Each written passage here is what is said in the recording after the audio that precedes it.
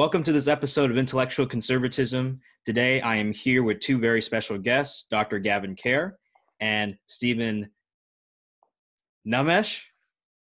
Nemes, close enough. Close enough. Okay, good. Today we're going to be talking about classical theism and the limits of analytic philosophy.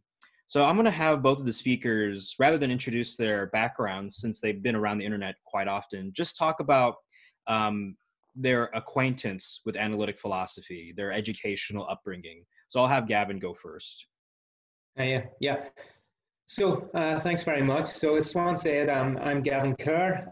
I kind of, work on Aquinas, medieval philosophy, contemporary presentation of all that sort of stuff. And just my intellectual upbringing was I did my original degree at Queen's University Belfast, started in 2001. And 10 years later, I left with a PhD in philosophy. And Queen's University Belfast was an interesting place for philosophy because there were two distinct philosophy departments. One was just the Department of Philosophy, and then there was another department called the Department of Scholastic Philosophy. And the Department of Philosophy was more or less the Department of Analytic Philosophy. Well, the Department of Scholastic Philosophy was Scholastic Philosophy. Now, after a while, those two departments kind of, because of administrative issues, were just pushed closer together. And ultimately, you had the Department of Philosophical Studies or the School of Philosophical Studies, but still with those two clear divisions within it. And so my degree, my original undergraduate degree, was a joint degree in philosophy in the analytic tradition, and scholastic philosophy. And I believe I was the first and the last to undertake such a degree at Queen's University Belfast. So I was the first to do a joint degree between the analytic and the scholastic philosophy. There were always students who would maybe take a module here and there, but I think I was the first and last to formally do a degree. I could be wrong on that, but I don't know of any other student that did that, formally took a degree, of a philosophy, analytic philosophy component and scholastic philosophy component. And within the analytic side of things, we had some first-rate philosophers, some really great guys who some of them, students of A.J. Ayer, students of, all the big thinkers, over Cambridge, Oxford, places like that. One of them, he's in Scotland now, real devotee of Quine.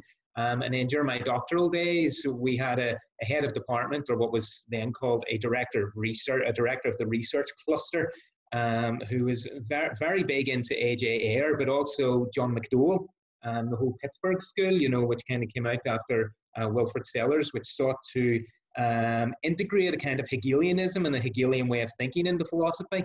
And that really helped me in my doctoral studies because I was writing on realism within a post-Kantian world. I was comparing Aquinas and Kant and trying to defend a form of Thomistic realism against Kant. So John McDowell was, and Sellars were big influences on me and, come to terms with these issues because they themselves arguably were, presenting a kind of a post-Kantian realism or a post-Kantian way of defending the view that my thoughts about the world as thus and so are a result of the world's being thus and so, something like that. And so that was really influential. And I wouldn't have had that kind of influence unless we had that real strong analytic strain within the department. And we had that particular director of research who, had engaged with McDowell and done an awful lot of work on McDowell. So that was more or less my intellectual upbringing. So it's always been conversant with analytic philosophy and philosophy in the scholastic tradition. The only tradition that it hasn't been conversant on has been the phenomenological or what's called the continental tradition. That took some real effort on my part to engage with that on my own. And basically the way I engaged with that was when I was working at Queen's, just, as an adjunct lecturer, doing lectures here and there, I would get together for, a reading group, with a retired lecturer from philosophy of science. And we sat and we read Heidegger's Being and Time and Sartre's Being and Nothingness and the various other little pieces that these guys had published over the course of 5 or 6 years, really close in-depth readings, which gave me a good solid kind of grasp of some of the major issues within the phenomenological tradition. And so after a while, I came to incorporate some of that into my thinking, especially, Heidegger and my thinking, well, the early Heidegger and my thinking about metaphysics and the being of beings. So yeah, that's more or less my intellectual upbringing. Obviously, you know the scholastic end of things with Aquinas and that interest, but that just kind of situates my engagement with analytic philosophy and how the continental or phenomenological tradition crept in there. All right, and I was really happy hearing you talk about like you were diving into phenomenology, right? And then Stephen kind of compliments you in that regard. So Stephen, take it away. Well, my background is in analytic philosophy. I have a 4-year degree in philosophy from Arizona State University, and analytic philosophy is what the majority of people who work there teach. So I have that familiarity with philosophy, and certainly like my first philosophical interests were in analytic philosophy. In 2017, I began my PhD in theology at Fuller Theological Seminary, and I study with Dr. Oliver Crisp, who is one of the leading figures in the so-called analytic theology movement. And I was studying with other students of Oliver's, as well as some postdocs that were associated with him. He received a $2 million grant from the Templeton Foundation, I think in 2015 or so, to begin this 3-year research period on analytic theology. So everybody was working in analytic theology. Almost everybody who I was working with then had some kind of background in analytic philosophy, and that was typically the method that they used to approach their theological investigations. About that same time, I began to move away from analytic philosophy towards phenomenology as a result of my own independent studies. So I don't have a formal background in phenomenology, but I teach myself, I suppose, by reading Husserl or Heidegger or Merleau-Ponty or others. Sokolowski especially was very influential for me because he makes what can be often very abstruse and difficult concepts in phenomenology to be quite accessible. And also, interestingly enough, Sokolowski has some kind of connection with Thomism. Being a Roman Catholic and a priest, he talks at the end of his book, Introduction to Phenomenology, about the relationship between phenomenology and Thomism. So I would say that if I don't know that I succeed to be anything or anything, but what I try to be anyway in my writing is something of a phenomenologist. So even though my background is in analytic philosophy, I don't say that I do analytic philosophy per se, even though distinct analytic influences might be perceptible in my work. And my dissertation at Fuller is called A Constructive Theological Phenomenology of Scripture. So the things that I typically write about and talk about on Facebook are really not connected to my dissertation. I like to take part in the polemics and the debates about classical theism, and I'm glad that we're doing this talk, because I think that one of the things that really slows down the discussions about classical theism and Thomism in particular is precisely the fact that so many people are approaching Thomism and classical theism more generally from an analytic perspective, whereas these traditions did not grow up in the world of analytic philosophy, and it's very difficult to make some of the notions intelligible to people whose only background is in analytic philosophy. So I think that this is a really great topic for conversation, and I'm looking forward to seeing what we can, what fruit will be borne by the discussion as it goes on. All right, well then let's dive right into some of the questions that we have here. But actually, just to describe why I wanted to do this video real quick. I think one time I messaged Stephen, and we were talking about a friend of ours, and I said, I'm wondering why this friend of ours just has, so many objections to classical theism, and is there a way for us to just reach him, because it seemed as if there was this growing chasm, right, where we were trying to talk, but then it seems as if we're talking past each other, or maybe one side wasn't understanding the other.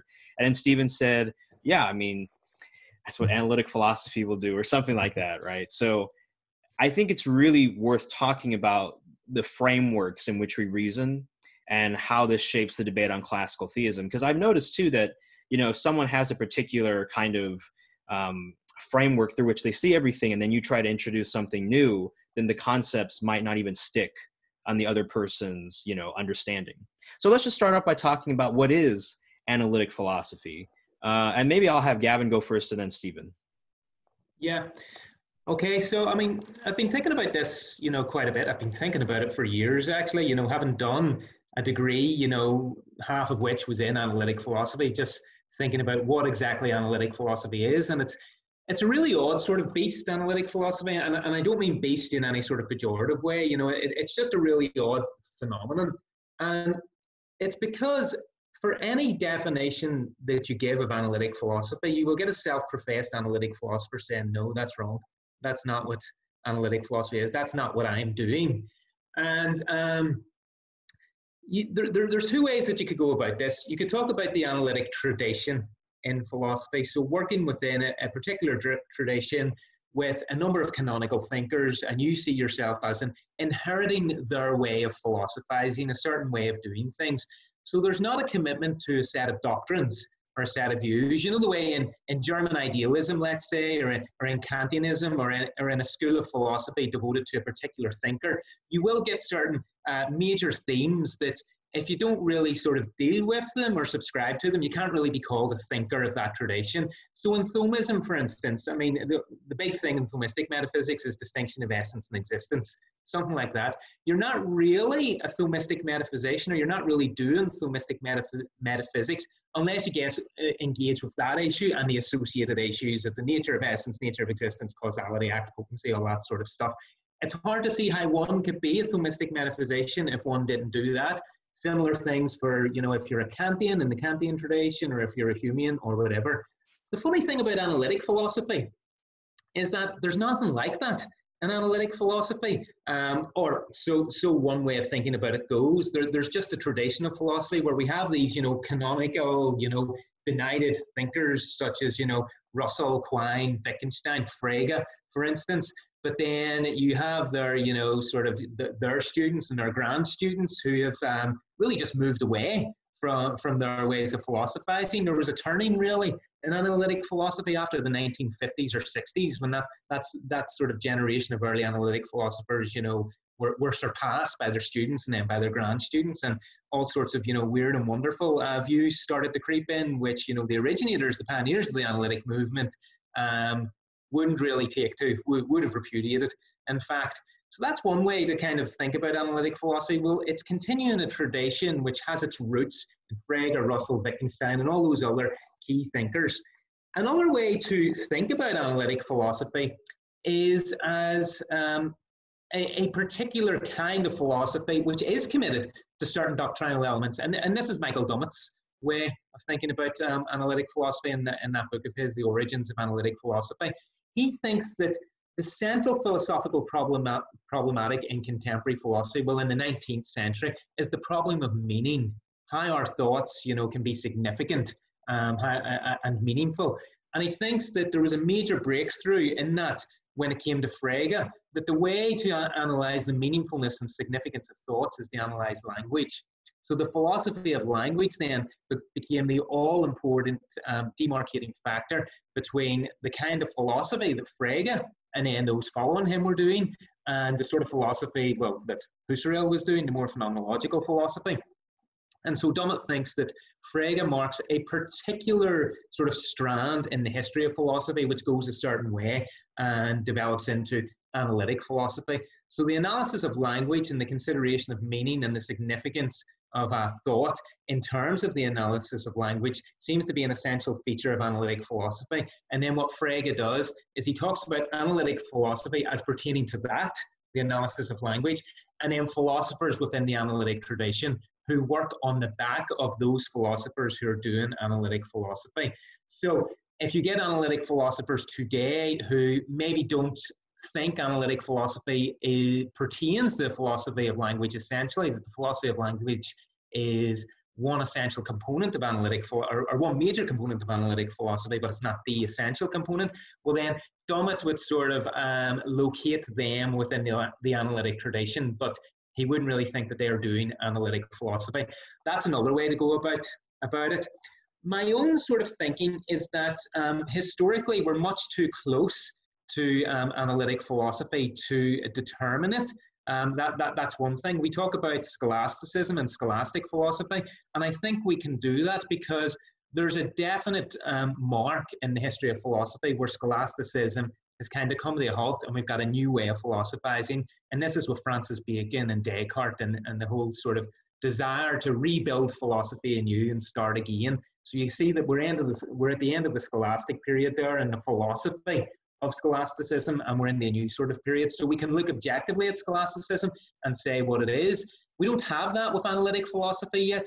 At least it's too early to say that we have that, because we still have self-professed analytic philosophers saying that they're doing analytic philosophy. What it is they're actually doing, I'm not too sure, because it seems that unless you go down the Dummett line, that there is some sort of, common doctrinal content to analytic philosophy. All it seems to be that they're doing is that they're self-professed analytic philosophers interested in particular issues, and those issues are issues of analytic philosophy because they take themselves to be analytic philosophers. So the philosophy gets its signification from its practitioners. Its practitioners aren't analytic philosophers because of the philosophy that they're doing. The philosophy is characterized as so because they take themselves to be analytic philosophers. That's what it seems to me in the more sort of contemporary situation of analytic philosophy in the 21st century. Also, when we talk about doing philosophy within a particular tradition, say scholastic philosophy, there isn't really anything which is characteristic of scholastic philosophy. There's nothing which we could say, this is scholastic philosophy. All there is a particular conglomeration of different scholastic philosophers, and you do philosophy sort of within that school, say within the school of Aquinas or Scotus or Albert or something like that. These are all significant scholastic philosophers, and scholasticism in a way sort of comprises these thinkers, and it's not neat around the edges. You get into a gray area when you get into later philosophers or thinkers who really diverge from those major scholastic philosophers, like somebody like John Buridan or some of the late medieval nominalists who are emerging into the modern period of philosophy. So within scholasticism, let's say, there's no such thing really as scholastic philosophy. There's just, the philosophy of these particular philosophers. Within the analytic tradition, you don't seem to have that. You don't have, kind of like a Thomism or a Kantianism in an analytic philosophy. I suppose you do have, followers of Frege or followers of Quine, but they don't take themselves to be doing a kind of philosophy in the way that followers of Aquinas or Aristotle or Kant take themselves to be doing a particular kind of philosophy. They're more inspired by the insights of these thinkers, and they're trying to kind of, branch out on their own. So analytic philosophy, it seems to me, is characterized something like that they have these canonical thinkers that are taken to inspire them, and they proceed to do work on philosophical issues which interest them, and that work is taken to be analytic philosophy because they self-identify as analytic philosophers. So I suppose, I'll stop there. There's a few other wee things I could say, but I'll stop there. Maybe let Stephen come in, see if he has any thoughts on that. Yeah, sure. Stephen, what are your thoughts?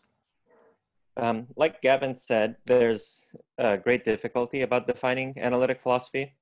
And this difficulty arises for a number of reasons. On the one hand, analytic philosophy is typically contrasted to continental philosophy. Continental philosophy follows more in the footsteps of Kant, and then Husserl makes his own contribution to that debate, and then Heidegger, Merleau-Ponty, Sartre, others. This is Husserl is like the continental counterpart of Frege. Heidegger and these guys are like the continental counterparts of Wittgenstein and Bertrand Russell and other such figures. But at the end of the day, the people will make the counter argument that you find analytic philosophers and continental philosophers, so-called continental philosophers, arguing for more or less the same thing, even if they use different language. So there is no perhaps there is no single doctrinal or dogmatic or theoretic or whatever commitments that identifies an analytic philosopher as such. In the world of analytic theology, this is one of the live problems. What is exactly analytic theology supposed to be? How is it that this movement that calls itself analytic theology, distinguished from Barthian theology or Reformed theology or whatever? And a lot of analytic theologians will point out that we call ourselves analytic theology because we have some sort of affinity for analytic philosophy, and we make use of the tools and methods of analytic philosophy in addressing theological questions. But it's also equally difficult to define analytic philosophy. Is there one set of tools that all analytic philosophers use? No. Is there one guiding doctrine of all analytic philosophers? No. There are just certain family resemblances among philosophers that perhaps justify to some extent their co-labeling as analytic. If I could venture a speculative proposal, one thing that does characterize analytic philosophy as such is that it is philosophy, and here I'm going to inevitably use phenomenological language, it is philosophy that is done within the so-called natural attitude. And the, phenomenology makes a distinction between the natural attitude and the phenomenological or transcendental attitude. In the natural attitude, basically the basic supposition of the natural attitude is that you think of subject and object as like harsh and distinct. I am a subject, the computer in front of me is an object, and basically I'm thinking about the object itself simply as a subject, as a kind of a bare subject that has access to the object. This is like the naive realism of the natural attitude. When you talk to people on the street, they just walk around and you say, what is that thing over there? And they'll say, oh, that's a tree. Do you see the tree? Yeah, I see the tree. It's right there, the whole tree. The phenomenological attitude is something different. In the phenomenological attitude, we no longer think of subject and object as discrete, separate entities. We think of them in correlation to one another. So whereas the man on the street says that he sees a tree, simply the whole tree, the phenomenologist will say, no, from within the phenomenological attitude, what you see, strictly speaking, is the tree as it is visible from a certain perspective, given your own, cognitive endowments and apparatus and way of thinking, etc. So now the appearance is not simply of an object to a subject, the subject being understood as a kind of a screen. Rather, the subject and the object together contribute to the appearance. So what I see when I'm looking at you, for example, is not simply my computer, but my computer in certain conditions of lighting, as I see them through my eyes, assisted by my glasses, given the fact that I know what a computer is and I can see it and I can constitute it as a computer and so on. So the phenomenological attitude, of course, I can't explain it in 5 minutes, but the basic idea is that the phenomenological attitude is a way of thinking about the world such that subject and object are put in correlation with one another. The appearing object and the subject to whom it appears are seen as somehow correlated with one another rather than as just two distinct things. Almost all analytic philosophy, if not all of it, takes place within the natural attitude. We think simply about the essence of free will. What is free will? Well, if we're going to give a phenomenological answer to that question, we can't simply answer what is free will. We have to ask what is free will to us. If we're going to think about what is the mind, we cannot simply think about the mind in terms of like brain activity or something like that. That's a natural attitude answer. The mind is a brain, an object that's out there that we can study and so on. If we're going to do phenomenology, we have to think what is the mind according to us, right? As we experience having a mind and as we experience consciousness and so on. I would say that, and maybe Gaven can contradict me if he thinks that I'm mistaken. I would say that analytic philosophy almost by default takes place within the natural attitude. Once you recognize the distinction between the natural attitude and the phenomenological attitude, then you're no longer an analytic, you're a phenomenologist. And Husserl himself said this: you cannot become a phenomenologist, right, without engaging in what's called the epoche and acceding to the phenomenological attitude. Apart from that, there is no phenomenology.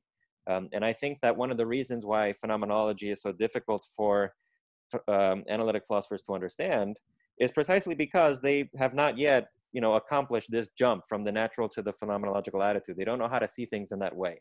And a lot of phenomenologists have written about this. Hedwig Conrad Martius, for example, has this line, I just quoted it on Facebook recently, that says, in order to be a phenomenologist, the scales have to fall off your eyes. Something has to happen. You have to learn how to gain a new perspective on things. And once you do that, however it happens, then you begin to see things differently and you notice a lot of things that simply go unnoticed from within the natural attitude. So if I could make a proposal about what constitutes analytic philosophy as such, this would be my speculative proposal, again, with an inevitable air of polemic, because I am a phenomenologist. I would say that analytic philosophy is philosophy done from within the natural attitude and not from within the phenomenological attitude. But that's my suggestion. Swan, I have a thought on that. What Stephen just said. Could I maybe say a few words on that? Yeah.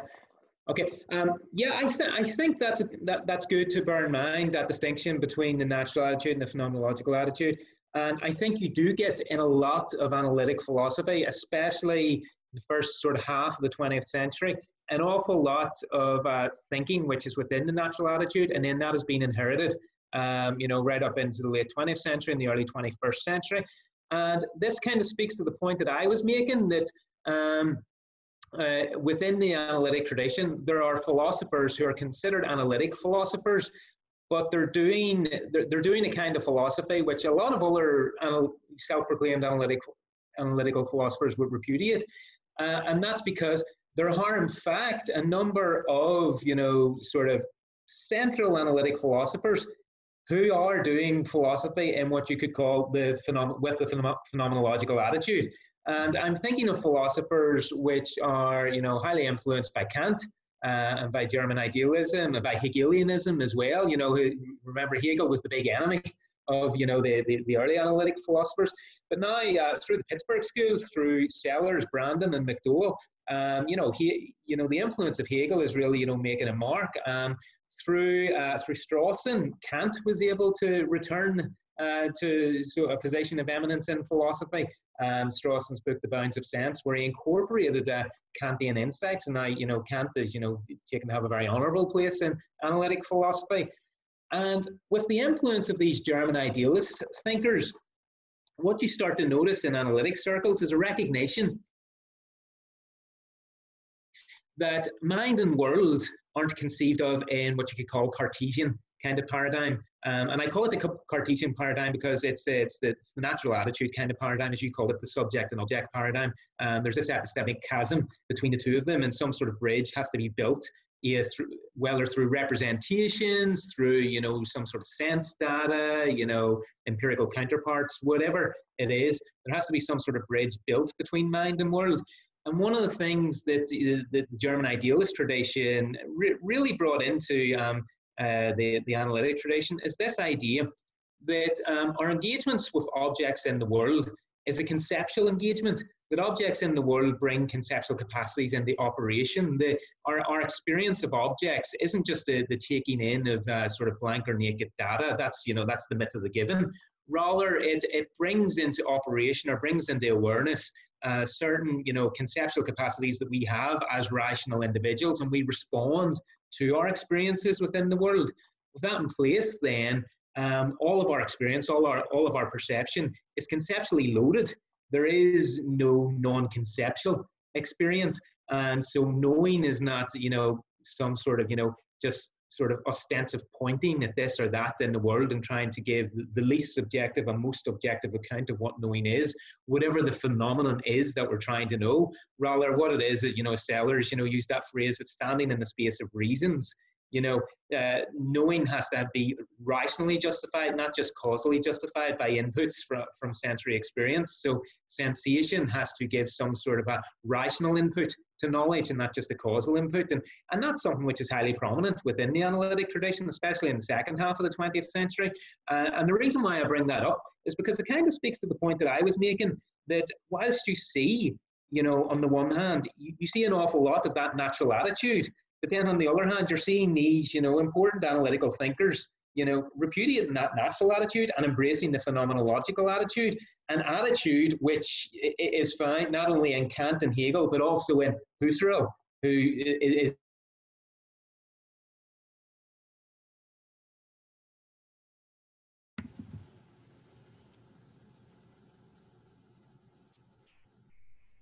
philosophizing in analytic philosophy. What you seem to have these days are self-identified analytic philosophers who find different ways of philosophizing appealing. For my part, I think, we just have philosophers doing philosophy, and why they want to identify themselves as analytic philosophers, I'm not sure. I don't know what the prestige is behind that, but they seem to just be doing philosophy, and they're finding stuff of interest in the likes of Husserl, Hegel, Kant, and all the rest, who don't sort of, naturally sit within the analytic philosophy as it's taken, from Frege, Russell, Wittgenstein, and those earlier thinkers. I don't think that, so once again, there are no essential dogmatic or methodological commitments to analytic philosophy. So it's also possible that an analytic philosopher do phenomenology even if he doesn't recognize what this is going on. And it's also, perfectly possible that people enter into the phenomenological attitude in everyday life, just ordinary hoi polloi, without realizing that they're doing phenomenology. So for example, this happens when you assume that, you know what a text means and you read it. And then when you encounter an alternative interpretation of the text and you can see that it also makes sense of the text, just like yours does, then you're in the phenomenological attitude at that point. You're not simply seeing the text as a bare object, which discloses all of its properties to you and you just take them in. You see also the contribution that your own consciousness makes to the meaning of the text. you see that when you come at it with your own assumptions, this is the meaning that suggests itself. When another person comes at it with different assumptions, a different meaning suggests itself. So it's possible for people to enter into the phenomenological attitude without being phenomenologists in a sort of a self-assumed and intentional way. And that also can happen for analytic philosophers. They have, moments in which the light turns on and they see things from within the phenomenological attitude, and then they allow that to influence their philosophizing without themselves being phenomenologists in this intentional and in an intentional way as of an assumed identity. So I tend to agree with you. I think that your discussion is quite good. Yeah, I think that so I mean, we've kind of already gotten into the second question, so let me just make it more fine-tuned, and then we can continue with the conversation we have, right? So the second question was just basically, what are the limits of analytic philosophy that are basically available for everyone to see? And I think that when I mean available for everyone to see, I'm talking about people who aren't necessarily classical theists, right? But, people from different camps, or even people within the analytic tradition, as Stephen has pointed out. So Gaven, I'd love to hear your thoughts on this and just continue what we have so far, and then we'll get into classical theism. Yeah. Okay, so any sort of limitations that I'll suggest to analytic philosophy has to be taken with the qualification that there's always going to be some analytic philosopher or somebody who identifies as an analytic philosopher who states, well, this isn't what I do. And the obvious question then is, well, how is what you're doing analytic philosophy? Can you tell me what analytic philosophy is? And that sort of reverts back to the original point that it's very difficult to get an analytic philosopher committed to what analytic philosophy is. So that's just the first qualification. But I suppose in thinking of the general limitations of analytic philosophy, one of the things that we need to talk about with analytic philosophy is the commitment to logic, okay, and the primacy that logic is accorded within analytic philosophy. And logic, for the philosopher, logic has to be essential for every philosopher. Anybody who does philosophy, they have to do logic. I'm sorry, I'm just going to say that. They have to do logic. You need to know your logic if you're doing philosophy. And God bless the analytic philosophers, at least the early analytic philosophers, they really hammered that point home. Now, the way in which they did it, historically speaking, they thought they were, making all sorts of new and wonderful innovations in logic and in the philosophy of logic, which historians of logic, have since pointed out, well, maybe if you had a wee look at the history of philosophy and the history of logic, there's kind of more to it than that, and some thinkers might have anticipated what you were getting at there. But nevertheless, the early innovators in analytic philosophy, they really did, sort of focus on logic, and they put it front and center. Now, and that's brilliant. That's really good, because I think every philosopher does have to, really know his logic. And I say this as somebody who teaches logic, that, that has to kind of be front and center. The problem, though, with logic in analytic philosophy and the role that it's given in analytic philosophy is that it seems to me that it's giving so much fundamental primacy that all other branches of philosophy are of service to logic. So rather than logic being of service to the various branches of philosophy, metaphysics, epistemology, and ethics, so logic then is of service to these different branches of philosophy. Let's say, we're going to look at the nature of being or the being of things. And so we use logic as our method, for guiding our reasoning there. So rather than logic of being of service to these other branches of philosophy, it seems to me that within analytic philosophy, these other branches of philosophy have to be of service to logic, or they have to be derived from logic or from innovations in logic. So if you take somebody like Carnap, for instance, he's an extreme example. For him, logic is the fundamental, it's the ultimate branch of philosophy. And, all metaphysics goes out the window with, a proper logic and philosophical logic. Epistemological issues are settled on the basis of logic, and ethical issues, well, there are no ethical issues. We don't do ethics on that account. That's sort of Carnapian position. You find that, in a kind of an attenuated form in the work of Quine. Of course, Quine was, to my mind, a much more original thinker and a much more interesting thinker than Carnap was. But you still get that idea in Quine that logic is the fundamental branch of philosophy. And then we make use of logic in doing whatever issues interest us in philosophy. So, for example, some sort of issue like ontological commitment, we take, our best sciences or our best disciplines which give us knowledge of the world. We regiment those in the language of first order predicate logic, and then we figure out what our ontological commitments are. What sort of things need to exist in order for those sciences or those best kinds of knowledge to be true, and then that's how we do ontology.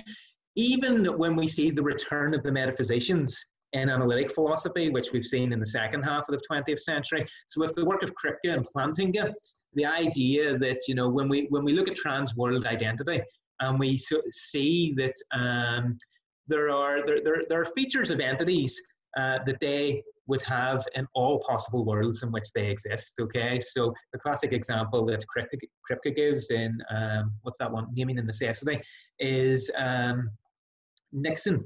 In every possible world in which Nixon exists, he is Nixon. But it's not the case that in every possible world in which Nixon exists, he's the president of the United States. So there are certain properties that Nixon has which allow us to designate him rigidly in all worlds in which he exists. And these then are these rigid designators. If we put those together, they're the essential properties, and we're starting to see a return to essentialism now. But you notice that return to essentialism is derived from a philosophical logic, which is trying to give an account of designation, how we designate entities in the world. That's what Naming and Necessity was about. It was a foray into philosophical logic, which then leads to a kind of essentialism, which is now seen to be acceptable by contemporary analytic philosophers. The only reason why that essentialism is acceptable is because it's derived from these developments which were made in quantified modal logic. If those developments weren't made, that kind of essentialism would still not be acceptable unless one kind of moved outside the confines of analytic philosophy and had some other justification for essentialism, say in the way that, somebody like Aquinas did, that if you just look at the thing and, it has some sort of form and definitional content to it, and, we can, designate the thing as it is in the world as a kind of thing, instead of, this whole elaborate scheme of possible worlds.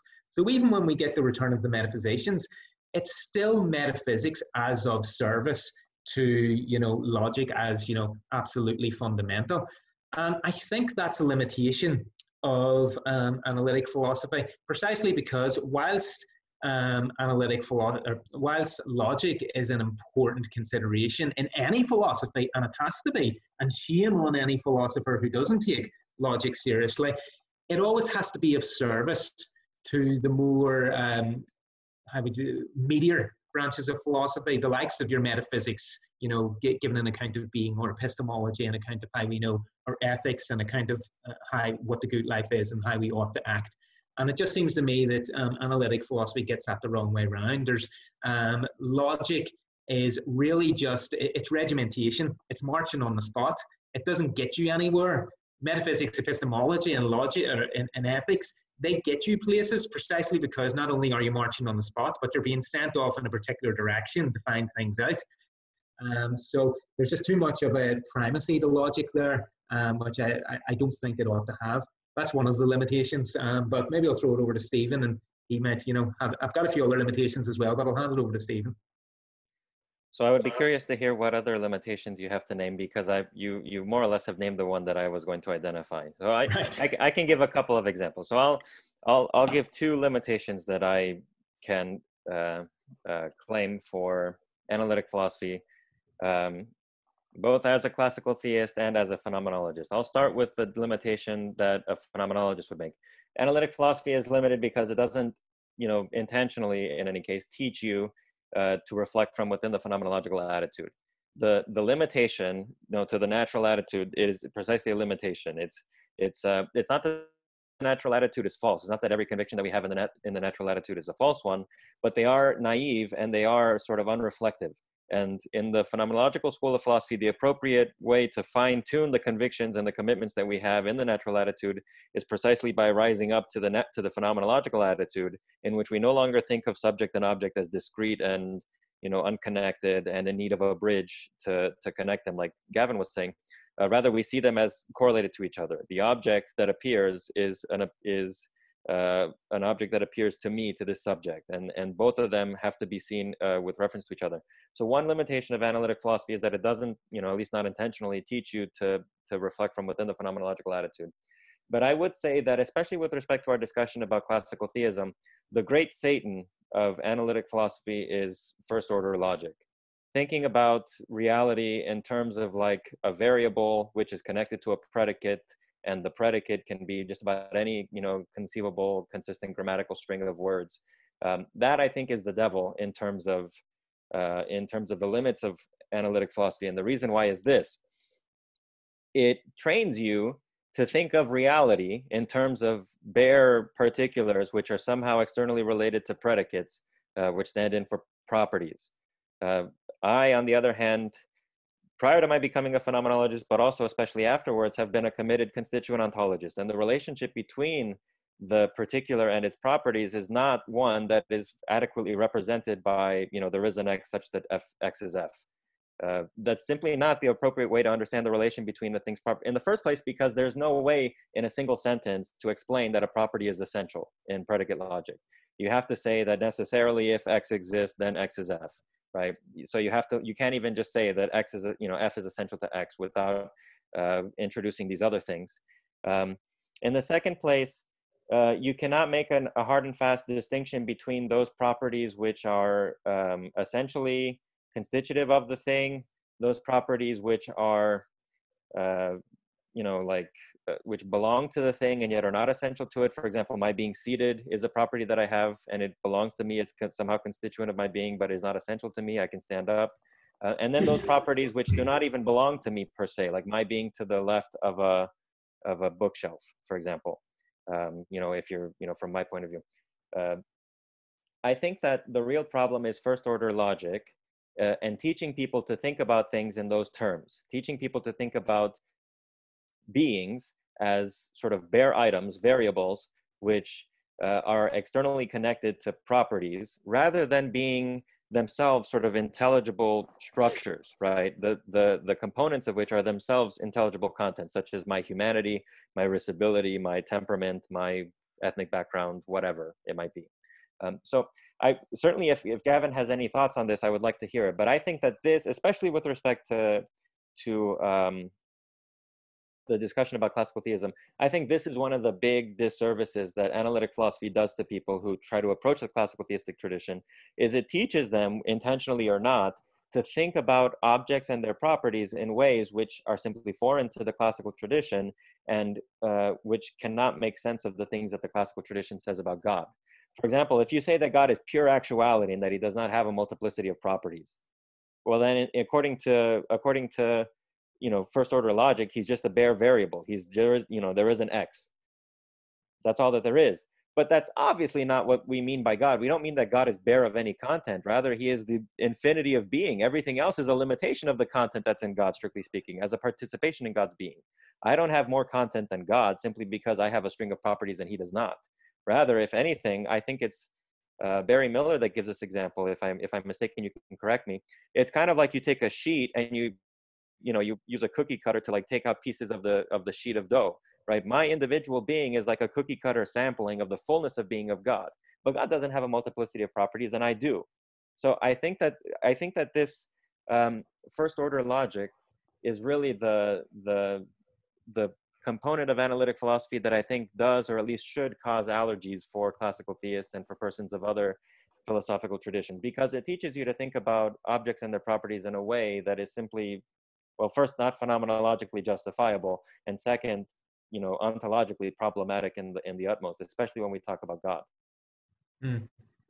Yeah, I'm glad that you brought up first order predicate logic because it relates to the second and third of the general limitations of analytic philosophy that I had in mind. First order predicate logic, it's a lot of fun just doing it, in the textbook and doing the deductions, whenever it's connected up with the propositional calculus. But then when you actually start to think about reality in that way, as you point out, you start to get issues. The first issue that I think is a bit of a problem is the analytic account of existence. To be is to be the value of a bound variable. That's one classic analytic account of existence. I think that's a direct quote from Quine, and on what there is to be a value of a bound variable. And then Frege, you know, existence is the denial of the number zero. So, I mean, there's a very strong analytic account of philosophy which holds that existence is nothing other than a second order predicate applicable to first order predicates. So existence then is, there's nothing real or metaphysically important to existence. Rather, the meaty sort of stuff or the engaging stuff is the properties that the thing has. That's what we engage with when we do metaphysics, and what the actual thing is, we do not know. It's just this sort of blank to which we attribute properties. So you don't get a sort of very good account of existence there. And I mean, especially for the Thomist, you get no account of existence there, because for Thomas, you know, existence is the act of all acts, you know, esse, the act of all acts of the thing, without which the thing would be nothing. You wouldn't even have an object there which could instantiate properties unless that object had esse, or the act of existence. And this is one of the criticisms that I make of that account of existence in my 2015 book. Now, there are other accounts of existence as well, you know, from David Lewis and Nathan Salmon, and then you've got our contemporary actualists, the likes of Robert Adams, who have, you know, these different accounts of existence. But it seems to me that when they are trying to give an account of existence, they're not trying to understand existence phenomenologically in terms of, you know, what existence is. Rather, they're trying to understand existence in terms of something else, something which isn't existence. So they're either trying to understand existence in terms of, you know, first order predicate logic, or they're trying to understand it in terms of, you know, being indexed to possible worlds. That's Lewis and Salmon. Or they're trying to understand existence in terms of obtaining in some of, you know, many possible, or one of many possible worlds. That's our actualists. And so existence for our actualists is just that, you know, it happens to be true, or, you know, it obtains or is instantiated or something like that. None of them try to think through existence in terms of existence itself, but they always try to think it through in terms of something other than existence. And this for me is a problem, because for the Thomist, existence is the act of all acts. There is nothing without existence. And so nothing then is intelligible unless it's rooted in existence. So you can't come to terms with existence by means of something other than existence, because everything else has its actuality and thus intelligibility because of existence. So you kind of just have to think your way into the nature of existence the way the phenomenologist does, rather than trying to get a handle on existence by something which is other than existence and receives its intelligibility from existence. So there's a limitation here in analytic philosophy that I don't think it's able to climb out of its various commitments to give an account of existence. But also, and this relates to that image you had of, you know, the cookie cutter notion of existence. It's as if existence is just this, you know, sort of big, you know, sheet of cookie dough, and every individual is just cut out of that. And, you know, the shapes may be different, you know, but it's all really more or less the same. And this is because it seems to me that analytic philosophy, in giving an account of existence, wants to give a univocal account of existence, an account of existence which has the same meaning and signification for every existent that we have.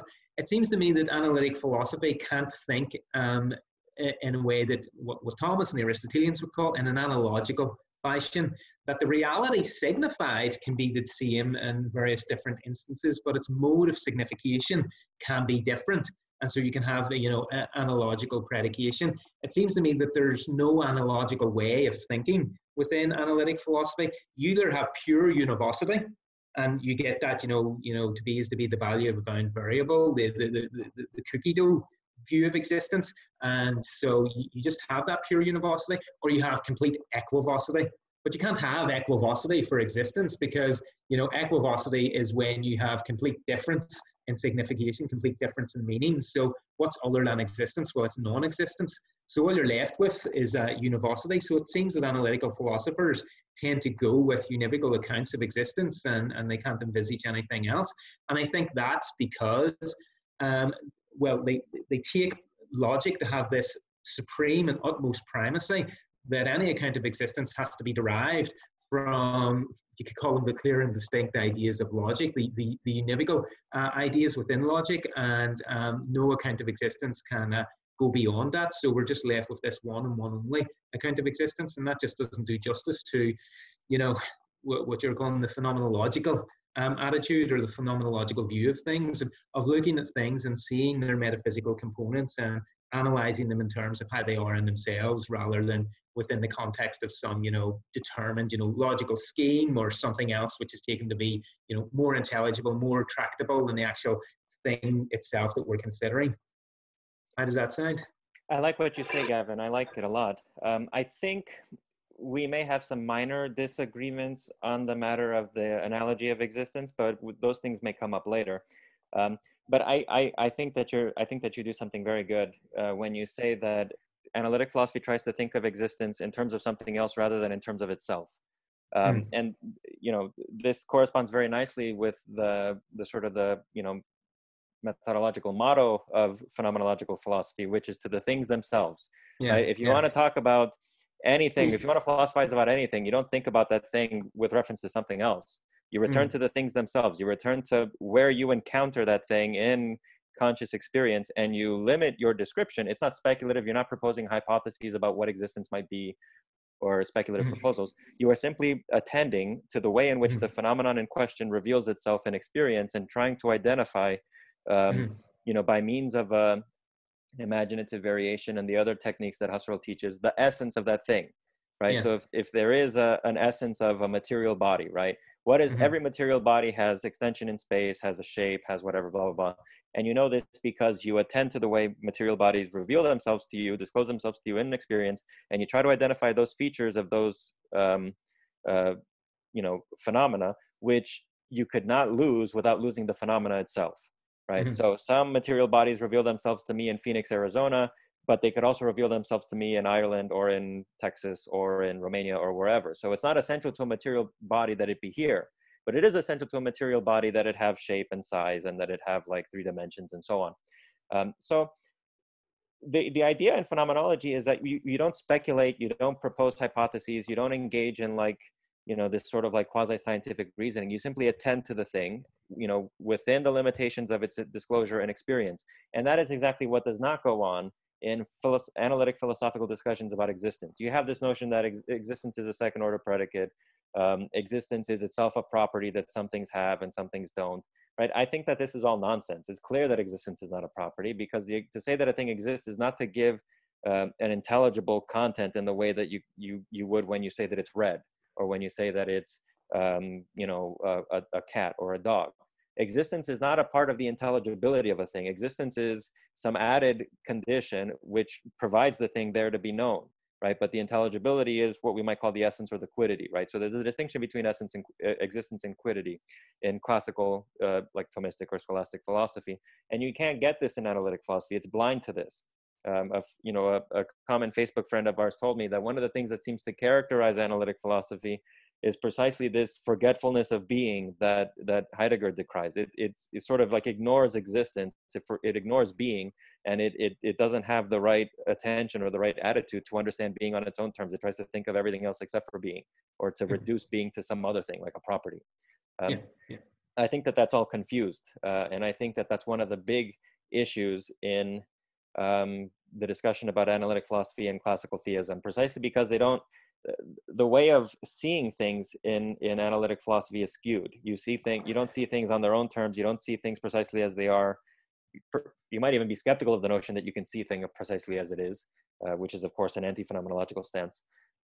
So you begin to think about it in terms of other categories: existence as a property, existence as a second order predicate, whatever. And then you run into all kinds of problems, and it turns out that you can't understand classical theism and so on and so forth.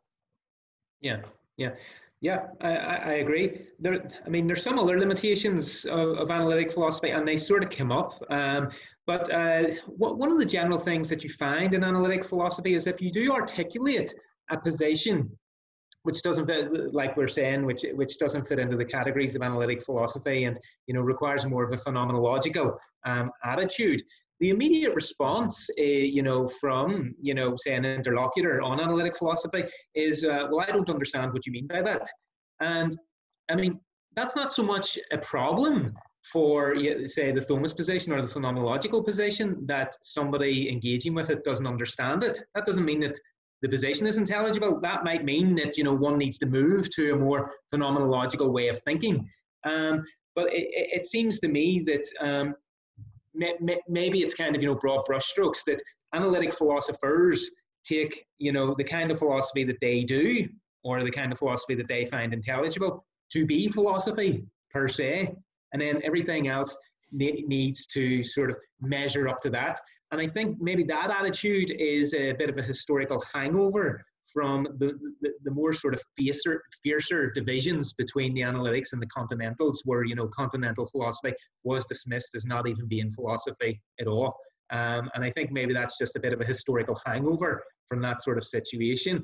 But I mean, I think this is a limitation, you know, of some strands of analytic philosophy, that it would see itself as, you know, philosophy per se. And so if anything has to be philosophical, it has to measure up to that. Maybe you get that with those who are more kind of, you know, prone to the logical positivist strain of analytic philosophy, or who have inherited that sort of attitude. I like what you say. You know, here's an interesting, I mean, everybody knows the analytic philosopher first time encountering, like, you know, Thomism or scholastic philosophy or phenomenology or whatever it is, and says, I just don't understand what you guys are saying. Like, this is all nonsense. On the other hand, you know, I recall learning, you know, by way of anecdote with a friend of mine, a professor who actually has an interest in Thomism. He teaches in Romania, in Cluj, and he was telling me that a famous Romanian intellectual, his name is Andrei Pleșu, was saying at one point that he just doesn't understand analytic philosophy. He tries to read it and he just does not understand what it's trying to say. So the problem of intelligibility works the other way around too. Analytic philosophy is unintelligible to some people. And that's because, you know, analytic philosophy has its own language. There's also this possibility, which, you know, perhaps you can comment on, or perhaps it's not as interesting.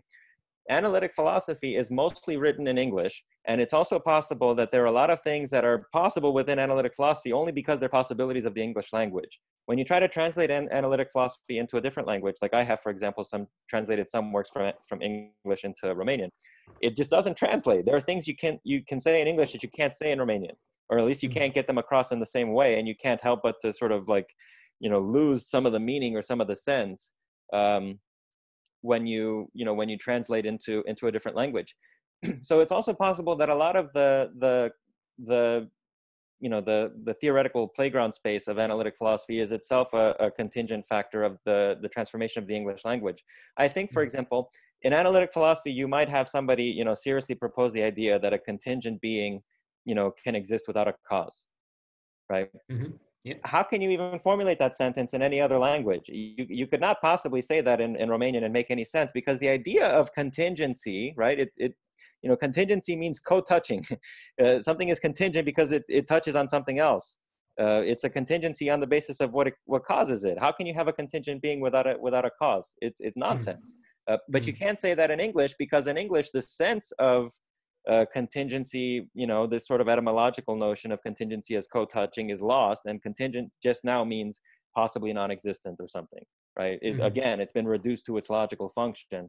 And, you know, these things which in analytic philosophy are intelligible to everybody talking, in other languages make no sense. And analytic philosophy itself is unintelligible to people who are raised in different languages and in different contexts. Yeah.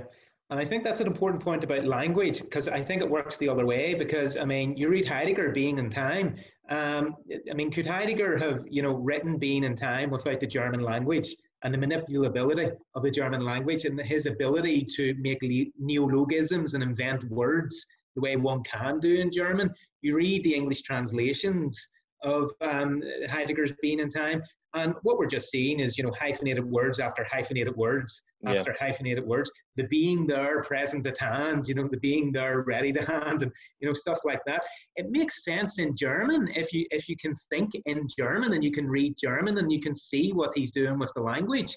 But outside of that, it doesn't make sense. And interesting, well, it eventually makes sense, but you have to think your way into it. Somebody who reads it first time might just think, you know, oh, well, this is just nonsense. This is unintelligible. So I'm not going to, you know, spend too much time with it. Interesting point, actually, which was, you know, brought up to me recently. I read Michael Friedman's book, The Parting of the Ways, on Carnap, Cassirer, and Heidegger in the Davos Convention, is that Carnap was quite familiar with Heidegger's Being and Time, and he was able to engage with Heidegger's Being and Time. And one of the reading groups I was in, it was suggested to me that, despite, the philosophical differences going on between Carnap and Heidegger, the reason why Carnap was able to engage, with Heidegger's thinking is because they were both working within a German post-Kantian way of thinking, where the language and the ideas and the problems which were at issue were common to all of them. But it seems to me that, after the parting of the ways, and after a lot of those logical positivists, they move, to the UK, and they move to the States, and they start writing in English. And, you're already getting analytic philosophy being done in England, and, being done in parts of the States. It seems that, that there is this real division between philosophy as it's written in non-English languages, and so can take different sort of routes, and different things can be made intelligible, and philosophy as it's written, in English, and thus becoming Anglo-American. And it seems that, there's almost a hegemony of philosophy there within that tradition, that things are only expressible within a certain way. So when you try and, give an account of the being of things, or not even, in Thomism with essay and stuff like that, even if you try to make, what Heidegger's project in Being and Time intelligible, it just doesn't sit well with an analytically trained philosopher. And unless they're quite curious and patient and think to themselves, well, there might be something in this, they'll just not be able to get the benefit of Heidegger or Husserl, or any other philosopher for that matter. I think this is one of the big points. Analytic philosophy emphasizes clarity of expression and making a clear argument and so on. But at the same time, it fails to recognize, again, because it is not phenomenological, it fails to recognize the contribution that it's bringing to the experience. It fails to recognize that analytic philosophy is itself a language which has to be learned in order for it to become intelligible. It's not simply intelligible of itself. No language is intelligible of itself. Romanian is intelligible to Romanian speakers. The better you speak it, the more intelligible it can be. English is intelligible to English speakers, and the more that you speak it, the better you can get at it. And if you can learn English and Romanian, then you can understand both of the languages. You can express yourself in Romanian, you can express yourself in English. You can express an idea in English, which would be more easily expressed in Romanian, and vice versa. Analytic philosophy is also itself a language. I had to learn the language of analytic philosophy. It wasn't immediately intelligible to me. I had to figure it out. So also Thomism. Scholastic philosophy is its own language. When you read, if you or I were to pick up a Thomistic text, we could read it and understand it just fine. But if some of my professors from Arizona State picked up a Thomistic text and tried to read it, they would not have any idea what they're reading. They don't know what a specific difference is. They don't know what, quiddity is and all these sorts of things. And the same also applies in the case of phenomenology. Analytic philosophy, or at least people who are trained within analytic philosophy and who have minimal, if any, exposure to other philosophical traditions, learn to see other philosophical traditions as unintelligible, objectively unintelligible, and their own tradition as the paragon or the canon of intelligibility, when in fact it's just another language with its own limitations and its own strengths. There are things you can say in analytic philosophy very easily that you couldn't say in other traditions, but there are also things you can't say easily in analytic philosophy that you could say in other traditions. And you have to learn to see it as a language rather than simply as the way things are, right? You have to see the contribution that doing analytic philosophy makes to the content of your philosophical proposals and the way that it limits them, in addition to the way that it makes them possible. Yeah. I'll let Gaven. I'll let Gaven respond, and then I think we can start moving on specifically to classical theism if both of you are satisfied.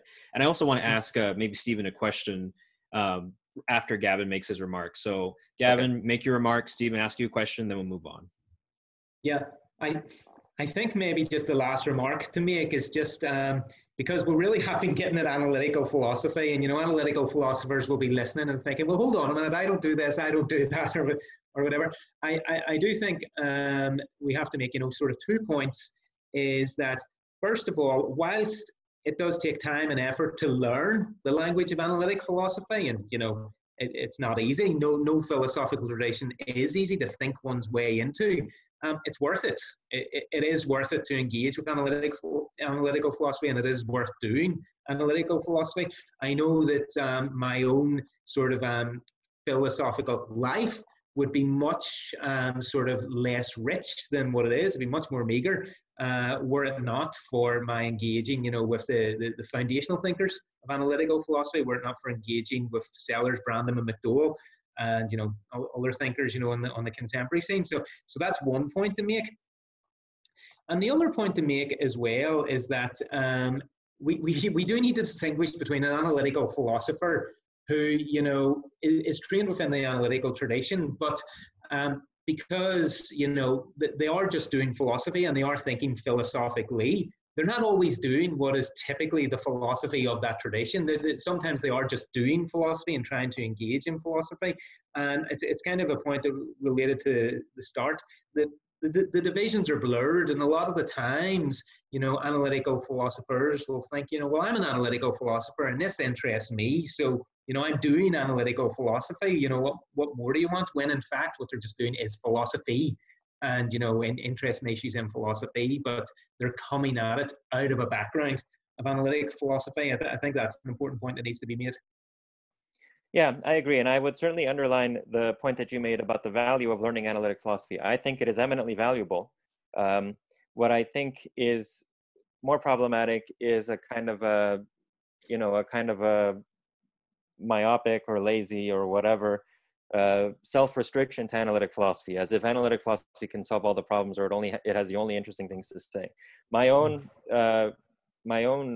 experience in philosophy, like you said, has been greatly enriched by learning analytic philosophy and also familiarizing myself with other philosophical traditions. Even if later on I came to reject or to move beyond analytic philosophy as sort of like myself, my self-assumed identity, I still think it's very helpful for me to have started in analytic philosophy, because or at least people tell me, I have the ability to make a phenomenological point, but in a way that is at least, initially intelligible to somebody with no familiarity with phenomenology, or a classical theistic or scholastic point in a way that is intelligible to somebody that doesn't have a prior familiarity with that language. So I think actually what's really valuable, and this is ultimately the philosophical life, what's really valuable is to familiarize yourself with many different traditions and to learn many different ways of speaking, and to, in that same way, to gain the ability to say things with a greater precision, a greater clarity, a greater profundity, precisely by learning multiple languages and gaining the powers of expression from all those languages and combining them in some way. Yeah. So Stephen, I wanted to ask you, because you've emphasized the phenomenological standpoint, if maybe someone in the audience is wondering, okay, so I can see, like, from your perspective how you would have these problems with analytic philosophy. Could you talk about why one should accept, or what are good reasons for accepting this standpoint? Just justify, right, this perspective that you're introducing. Yeah. Well, Husserl talks about so phenomenology, basically the beginnings of phenomenology were epistemological, right? How do we know? What can we know? This is one of the central questions in phenomenology. And phenomenology functions on the basis of a principle, or really two principles. One of them is the maxim, a research maxim, as Heidegger calls it, to the things themselves. If you want to know what existence is, you have to consult existence. If you want to know what a cat is, you have to study cats. If you want to know what free will is, you have to consult free will, right? The idea is that we don't make speculative proposals, we don't propose hypotheses, we don't do anything like that. We simply try to see what the thing is by putting ourselves in the right position. And the second point is what Husserl calls the principle of all principles. And this idea is that, I couldn't give you an exact formulation from his work, but this comes up in his book called Ideas 1, Ideas for a Pure Phenomenology and a Phenomenological Philosophy, or whatever it's called. The idea basically is this, that anything that can be justified on the basis of what's called an originary intuition in consciousness, we are justified in accepting. So anything that is given in consciousness in a sort of an originating way, right? It's not mediated, simply this is just a given of consciousness. Anything that comes by way of consciousness in an original and unmediated and sort of default way, we are justified in accepting this. So, for example, in phenomenology, we are justified in accepting the data of our senses about the world, right? We don't have to build an argument for the reliability of our senses like Descartes does. Our senses are just one of the basic givens of our conscious life, and we're justified in accepting it because, of course, apart from consciousness, we don't have anything, right? If something is going to mean something to us, it has to be given to consciousness. And if something is not given to consciousness, we can't talk about it. It doesn't mean anything to us.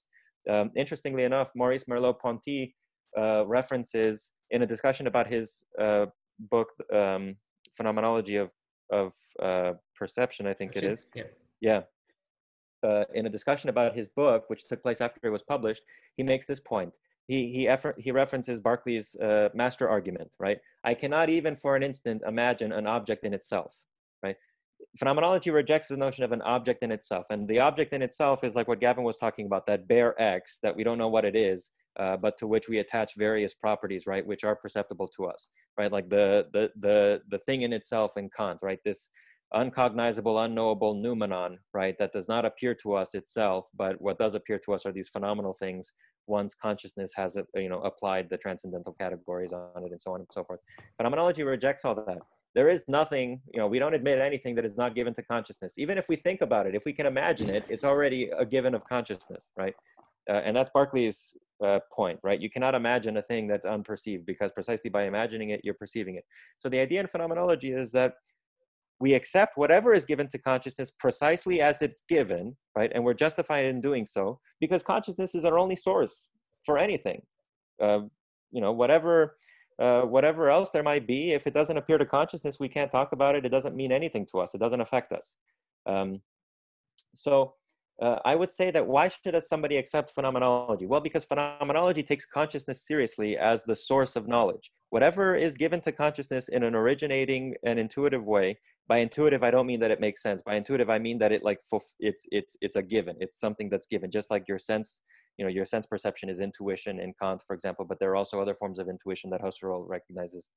Everything that is given to consciousness in this original way, that we don't have to build our way up to it. It's not mediated. It's simply a given of consciousness. We're justified in accepting that.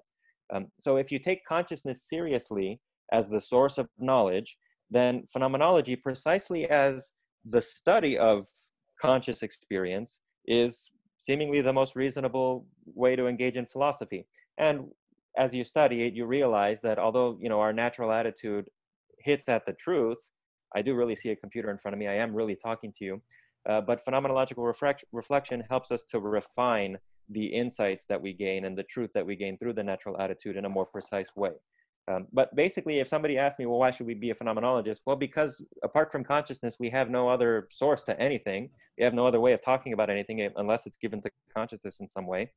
And phenomenology provides a method, namely the phenomenological reduction, for studying consciousness and what actually is given to consciousness and how it is given and so on. Gaven, do you have anything to add to that, or? No, I mean, just that, I like the way Stephen drew out the discussion. I thought it was really cool. And I suppose that my attitude would be something similar, only the way I would attack things would be that the idea of a perceptual experience, which is empty, which is without an object, is an impossibility. I don't think that one can have perceptual experience without an object of perception. So one of the conditions for the possibility of an experience is that there is an object which is experienced. So immediately then, if there is to be consciousness, and I mean, this is something that Sartre goes on about, there always must be an object of consciousness. It's not like you just have empty consciousness, just kind of floating about there, waiting for content to enter it. If you have consciousness, it's because it's been brought into operation by something other than consciousness. So it's a very anti-Cartesian sort of move there. And it seems to me that in a lot of contemporary philosophy, that's just not adverted to. But actually, I think it's one of the strengths of some contemporary analytical philosophers that they have recognized that more sort of Kantian transcendental turn, that, what's the condition for the possibility of experience, that there always has to be some sort of object without which experience would be impossible. And I think, I mean, again, this is blurring the boundaries. When does such a philosopher who's thinking like that cease to be analytic, and when are they becoming more of a phenomenological sort of thinker? Like, I mean, you take somebody like Richard Rorty, Mind and the Mirror of Nature. Is he an analytic philosopher in that book, or is he becoming a phenomenological philosopher? It's hard to tell. It's highly praised by people in the analytic tradition, but it's very much runs counter to a lot of ways of thinking in analytic philosophy. All right, yeah, so agreed. Let's move on then to actually applying a lot of our insights into the debate on classical theism. So a lot of people are going to wonder now, all right, so you've gone through all the limits of analytic philosophy to some extent, you kind of dissected it, right? But if we apply these insights into the debates on classical theism and the objections that a lot of people, analytics have, right, to classical theism, what would we gain, right? How would this shape the debate? How would this illumine people maybe on both sides? So maybe I'll have Stephen go first and then I'll have Gaven follow up.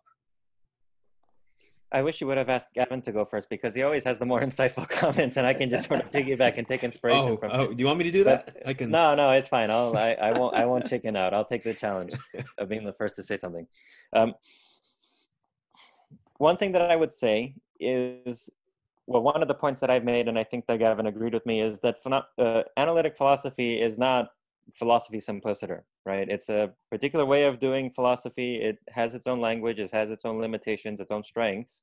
And it's possible that certain ideas in classical theism cannot be formulated very well or very easily or very clearly in analytic philosophy. It's much easier to say that God is pure act, just with those two words, than it is to say that, there is an X such that, X is A, where A equals is pure actuality, right? And for any other possible property P, X is not P. That's confusing, and it doesn't even really get the point across, because actuality is not a property of God. It's not as if God is an individual that has a property of being purely actual or anything like that. God is pure actuality. He is the, subsistent being itself. So trying to take this idea and formulate it in the sort of standard ways of analytic philosophy actually destroys the idea rather than communicating it. I think that one thing that has to be recognized here is that analytic philosophy is not just philosophy simpliciter. It is a specific way of doing philosophy, making use of specific tools and a certain training. And it seems to me that that training falls short when it comes to the task of reflecting carefully on central philosophical commitments of competing traditions. And I think the unfortunate, sad truth is that classical theism is born out of an alternative way of doing philosophy, an alternative method of philosophizing, and that it is not very easily translated into analytic philosophical terms. I think what has to happen is that the analytic philosopher, with his own strengths and weaknesses, has to be initiated into the more classical theistic way of thinking about God. He can no longer think about God as an individual object that has some maximally consistent set of great making properties, or whatever the hell analytic philosophers talk about. He has to think about God differently. He cannot think about him as an individual with properties. He has to think about him as pure subsistent being, as pure actuality itself, which already sort of explodes the capacities of analytic philosophy for talking or for thinking. Analytic philosophy teaches us to think about everything in terms of an individual with properties. But God is precisely not an individual with properties. So either analytic philosophy cannot think about God, or it has to learn a different way of thinking. And here I wonder whether I've provoked some measure of consternation or disappointment or confusion in Gavin. Let's see what he has to say. Oh, there he is. Sorry, unstable internet connection. Yeah, back again. Did you miss what I said? I heard you talking about God as pure actuality and having to initiate the analytical philosopher into that. Yeah, exactly. Right. Yeah. So my suggestion was that analytic philosophy is not really appropriate or capable of expressing the idea that God is pure actuality, and that in order to really understand the idea, you have to enter into a different way of thinking. Yeah. Would you like me to come in? Yes, on please. That? Yeah. So the first thing I want to say is we're talking about the limits of analytical philosophy for classical theism. I want to get out of the way what I take to be the positive side of analytical philosophy for classical theists, or what it can offer is. The first thing is analytical philosophy really does concern itself with meaning and the nature of meaning, the significance of language and the significance of thought. And there is a strong strand in analytical philosophy which is committed to realism, and so tries to overcome skeptical doubt about our knowledge of the world. I'll not call it the external world, because already then we'll be into the the mind world sort of thing. But there is a strong strand in analytical philosophy, and it's been there from the beginning, which is committed to realism, just cold hard realism about the world. And that's something that I take classical theists to be committed to. all the classical theists with which I am familiar are more or less realists about the world. They accept that we can have knowledge of the world, and we have knowledge. Our knowledge that the world is thus and so is because the world is thus and so. So I think, that's something positive in analytical philosophy, which can be, of assistance to the classical theists. Also, I think what's quite useful in analytical philosophy is that there's a strong critique of Cartesian dualism, the idea of the separation of mind and body, and that the soul is some sort of separate substance from the body. That's something which is of benefit to the classical theists within the Christian tradition, at least, because the Christian anthropology is generally not Cartesian. Okay, so that critique of Cartesian substance dualism really is, of aid to the classical theists in the Christian tradition. Having said that, classical theists have their own reasons for why thinking, Cartesian dualism is a problem and why realism is true. It's just that, that they sit along nicely, with some of the reasoning of the analytical philosophers here. Now, where I think the real limits are is, and Stephen just, nailed it right away, it's in the metaphysics of the matter. Analytical philosophy, whilst it's engaged in metaphysics now, has real trouble coming to terms with the being of things, with the existence of things. And this is something that we were talking about earlier in the limitations of analytical philosophy. Having said that, I'm sure, an analytical philosopher will say, hey, I'm an analytical philosopher and I understand Thomist essay and all that. And I mean, to which my response is like, right, you're a philosopher and you've understood this. So tell me what's particularly analytic about your way of philosophizing. Okay, so that's just that's the qualification there. But as we've been discussing, analytical philosophy has an issue with thinking about existence because either it's to be the value of a bound variable, the cookie cutter sort of view of existence, or existence is indexical, David Lewis and Nathan Salmon, or it's some sort of actualist version of existence where existence is always understood, never in itself, but always in terms of something else. So existence has to be subservient to some sort of a more intelligible, more clear, or more logical category than it is in itself. With that in place, then, we just can't have a metaphysics of Thomistic essay, let's say, or the act of existence. And if we can't have that, then I think probably the strongest demonstration for the existence of God and articulation of the nature of God as pure existence itself, i.e. the Thomist account, is just unintelligible within analytical philosophy.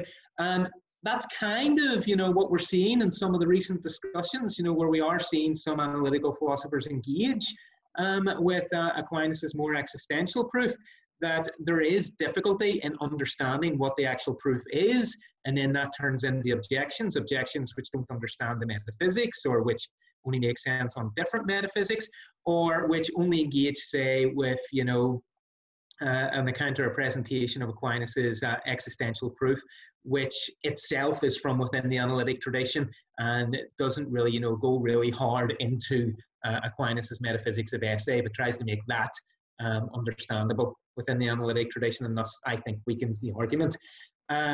It seems to me that the strongest case for classical theism is Aquinas' based on the metaphysics of essay, and if we can't articulate that in analytic philosophy or in analytic metaphysics, then that's going to be a real problem for classical theism. We just can't, articulate classical theism. Fortunately for me, I'm not, sort of kind of limited by, a commitment to the categories of analytical philosophy. So I mean, I saw Aquinas' metaphysics of essay as intelligible and understandable, and was convinced by the argumentation more so than I was by the analytical way of doing philosophy. So whilst that's a limit for analytical philosophy within classical theism, it's not a limit for me as a classical theist, because I think philosophy is bigger than analytical philosophy. So Stephen, does that kind of resonate with some of the stuff that you were saying? Yes, I think so. I was making the point that the idea, right, the definition of God as pure actuality, simply cannot be formulated in like the language of predicate logic, for example, or first order logic, or something. There is an X such that X is purely actual, and X is purely actual, if and only if for every possible property, right? It doesn't have, that just doesn't make sense, and it doesn't get at the point. One further conjecture that I would like to make, or a proposal that I would like to make, and I'd especially like to hear your thoughts about this, Gavin. I think that analytic philosophy also, because of its emphasis on predicate logic and various other contributing factors, I think that analytic philosophy does not really make it easy for people to understand the apophatic wing of classical theism and the role that ignorance or non-understanding or non-knowledge of God plays in the classical theistic conception of God. You know, you could multiply quotes ad nauseum from classical theists who say, we don't understand what God is. John of Damascus says it straightforwardly and very nicely, I think, in his discussion on the Orthodox faith. What God is, you know, that God exists is clear, but what he is in essence and nature is totally unknown to us. And, you know, Aquinas says it straightforwardly in both of the Summas.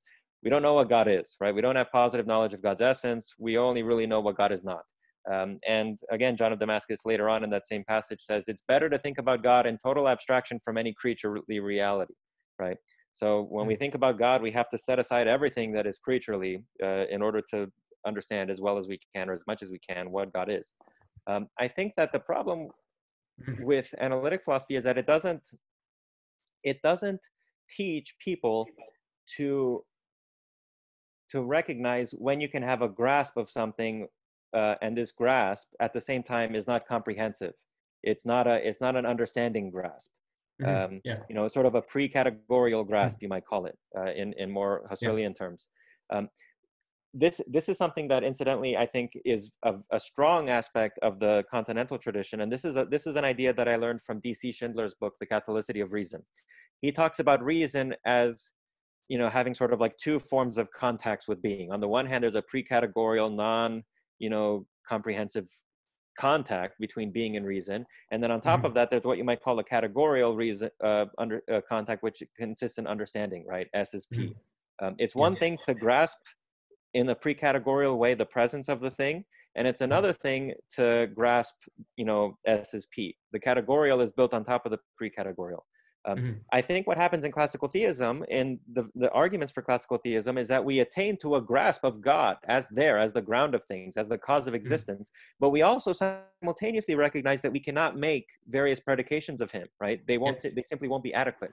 And this is, I think, what a lot of analytic philosophers don't understand, or they can't seem to get that you can have the sense that something is there. You can be in a kind of a pre-categorical contact with it, and at the same time recognize the inadequacy of any kind of categories you might try to apply to it.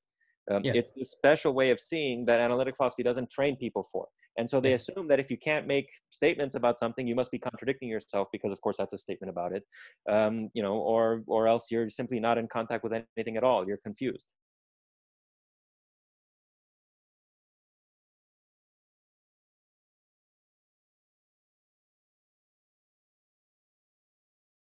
Waiting for Gavin. Yeah, for a second there, I thought like both of us, everyone froze, and I was like, wait, what? Hey, Gavin. Okay, we're back at it. Yeah. Okay, cool.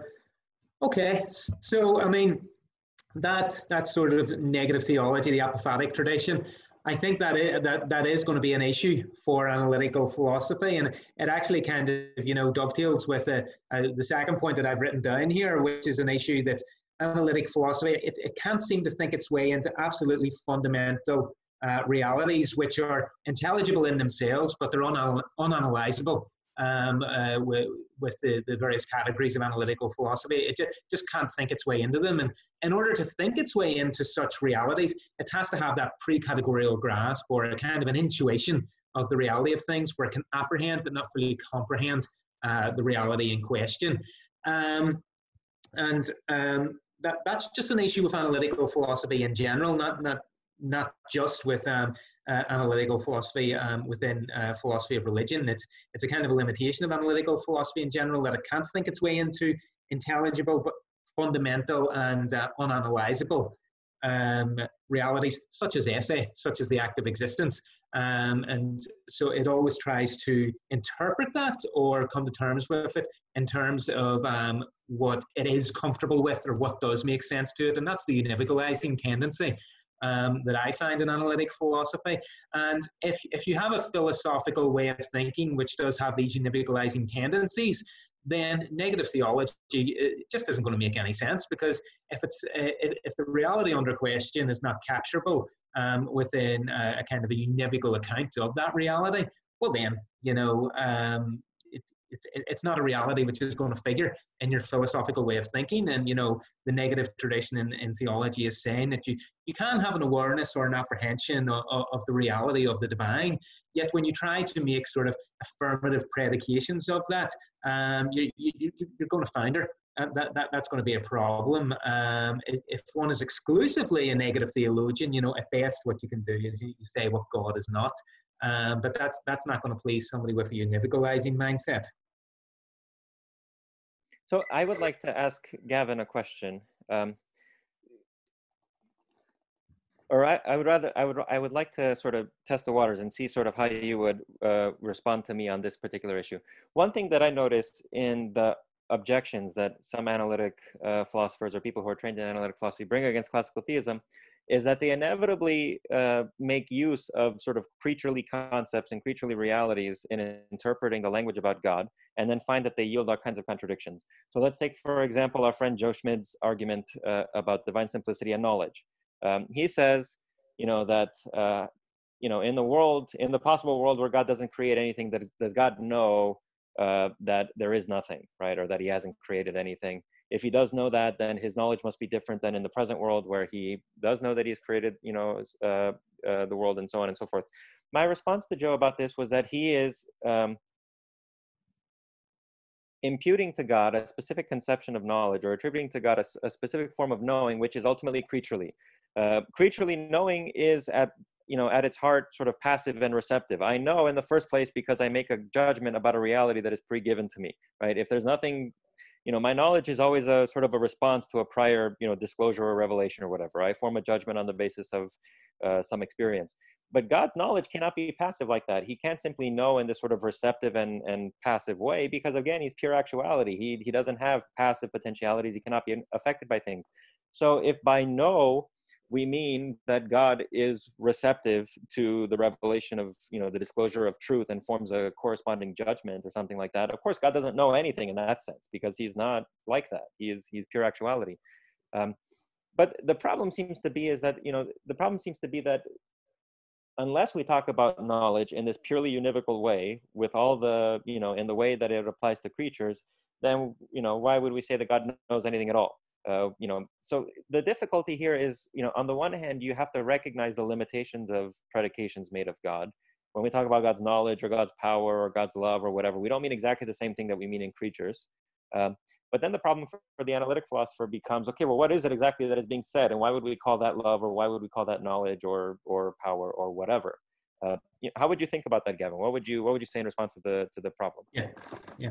So, I mean, the first thing to say is, if we can, could we keep, any of our other interlocutors, and not name them by name, just because, my mistake. They're just not here to defend themselves. And, I mean, maybe we have published, or I've published, or you've published something and they haven't, and it would just be unfair on them, So if we'll just keep, our other interlocutors, not mention them by name, that'd be great. But I mean, to the issue, I think it is an issue that when we conceive of, any sort of, features of God, and conceive of those as if they were exactly the same as the way creatures have them, then yes, we do run into all sorts of problems. Because of course, if we are going to say that God, knows, or that God is good, or that God is powerful, he's obviously not those things in the same way that creatures are.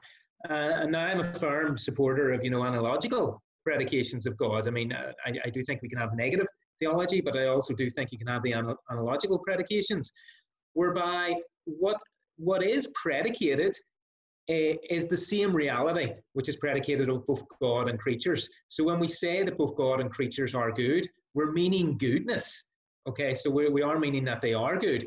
But the way in which God is good is different from the way in which creatures are good. So creatures are good, say, for instance, by participation. They're limited instances of the good. They're not identical to the good itself. whereas God is the good itself. And the common sort of ratio or logos of goodness there is that it's being as desirable. God is being as desirable in his essence, whereas creatures aren't like that. They are limited instances of goodness. They have goodness as, you know, in a limited way. And the same applies to, say, knowledge. You know, let's say, you know, knowledge entails having some sort of intentional content. Okay, so being able to have the forms of things in oneself without becoming those things. So if I have knowledge of a tree, it's because, let's say, I have the form of the tree in me, but I don't actually become the tree. Whereas the tree doesn't have knowledge, because once a tree takes on a different form, say a desk or a chair, it becomes a desk or a chair and it's no longer a tree. So a knower has intentional content. Now, the way in which God has intentional content is different from the way in which we have intentional content, because, as you point out, it's objects in the world which cause that content or in us, or we cooperate with those objects, and, you know, we produce thoughts are produced in us by the use of our intellect. Where it's not the same in God, because God, as pure existence itself, he understands simply himself, and in understanding himself, understands every way in which his being could be manifested, all the various individual ways in which his being could be manifested. So what he understands are not all these different sort of ideas. He only understands himself. And it's kind of like, you know, when you read Euclid, okay, and you're at the start of Euclid and you have all the various different definitions and axioms, and they kind of power all the demonstrations which come later in Euclid. Imagine if they were all reduced to just to one, and from that one sort of axiom, you were able to just deduce everything in Euclid. So imagine that sort of, you know, notion. Well, that's what it's like in God. All he understands is this one thing, which is himself. But in understanding that, everything else then is contained, you know, primordially within that understanding. So again, knowledge is having intentional content. It is understanding something, but the way in which, you know, God does that is different from the way in which, you know, creatures do that. And so what you see there is that the property which is predicated of God is the same property which is predicated of creatures, but it's predicated in a different way. The mode of predicating is different for each. So it's the same reality which is predicated, but the mode of predication is different. I think what this involves is learning to see the reality designated by the predicate when it is applied to the creature as a kind of a participation in the reality which is in God, right? So the creature is no longer the standard, right? Creaturely knowledge is no longer the standard of what knowledge is. If you do set up creaturely knowledge as the standard for knowledge, then you're left at best with a negation. God does not know, right? Like that. If creaturely knowledge is knowledge, then God does not know. But what you learn to see is the creaturely phenomenon as a kind of a participation in the divine phenomenon, so that the order is the other way around. True knowledge, if we're going to talk about knowledge at all, is the way that God knows.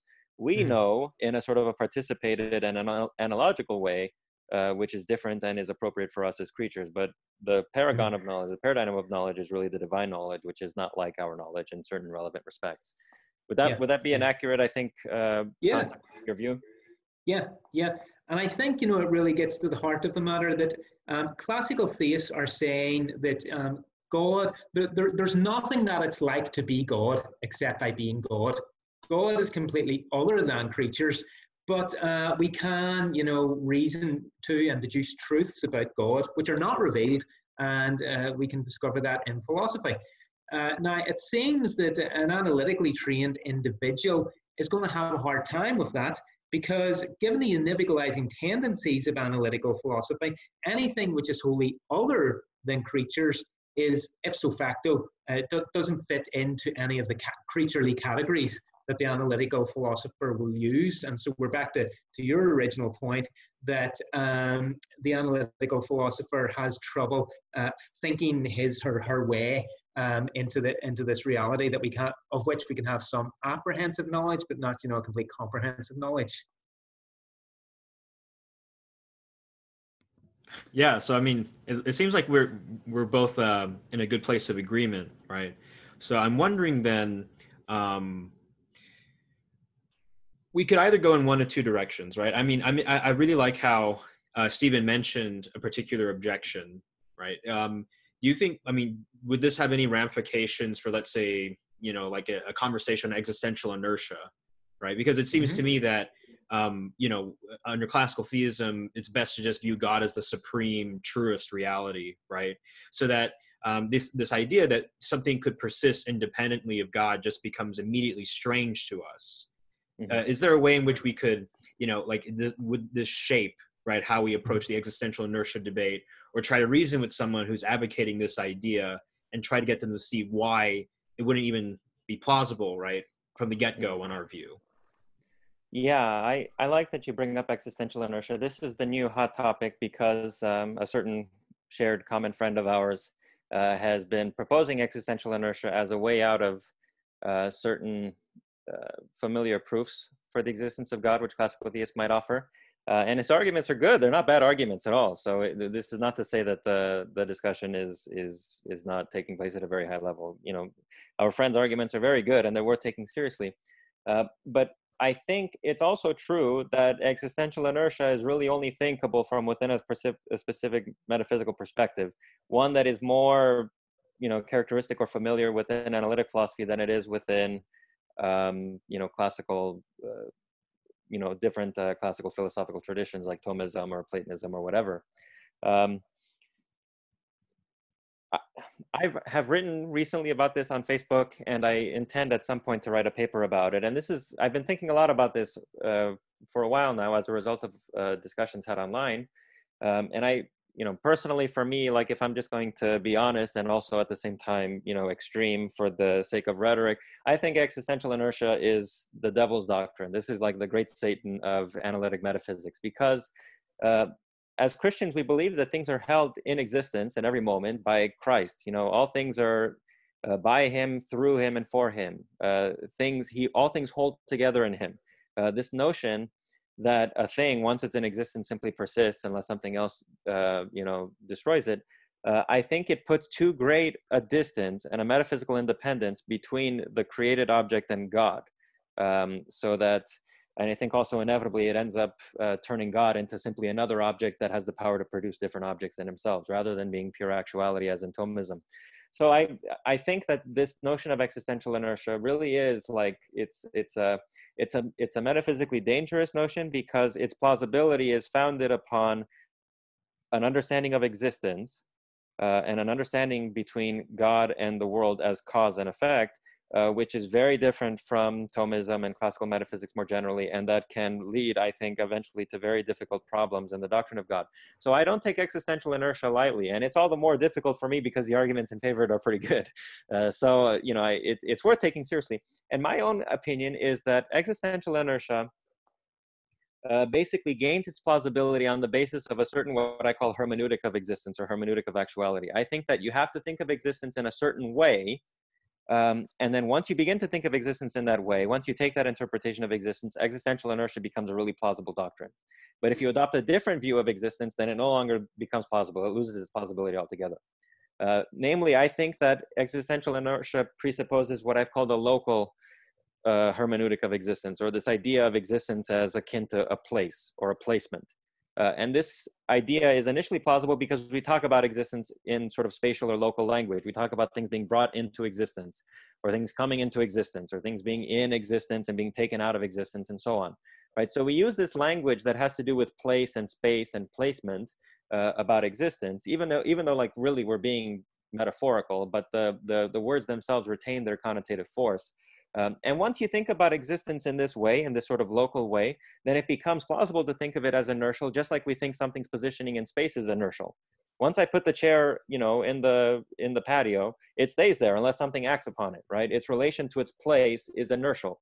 And if we think of existence also as a kind of a place, like a, you know, a sort of a something akin to a place, you put something in existence, it stays there unless something takes it out, then existential inertia becomes obvious. There's no need of anything to keep my chair on the patio, right? Once it's there, and as long as nothing acts upon it, it'll stay there. So also there's no need of a sustaining cause once something is in existence, if you think of existence according to this local hermeneutic. But my own view is that existential inertia loses its plausibility once you begin to think of existence not locally as something, you know, akin to a place or placement, but rather ontologically. When you think of existence as, for example, the unity of the ontological constituents of a thing. Let's take form and matter, right? We know that ordinary objects are composites of form and matter. We also know that when we do the analysis of the form-matter composite, the two principles stand in potentiality to one another, right? Matter by itself is undefined and therefore can take on any form, whereas the form by itself is general and you can have multiple objects that share the same form. So the two principles, although they're united, do not have any essential connection to one another. It's not like this matter is pointing to that form or this form to that matter and vice versa.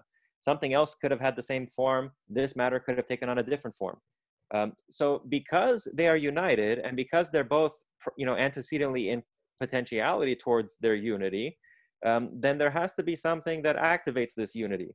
And that's true at every moment that it exists. It's always true that the form and the matter of a thing are in potentiality to one another, and yet that they cannot explain their own unity. So there's always need of something outside of the form-matter composite, something that is not itself a form-matter composite, to explain their unity, right? If you begin to think according to this ontological hermeneutic of existence, once you see the existence of a thing as the unity of its ontological constituents, then the idea of well, more specifically, the contingent, right, sort of unnecessary unity of its ontological constituents, then the idea of existential inertia falls away. And you are brought almost straight away to the idea of something that is pure actuality, that is not ontologically composite, that just is, right, just pure existence, and that confers unity and existence upon composite objects. So my own way of thinking is this.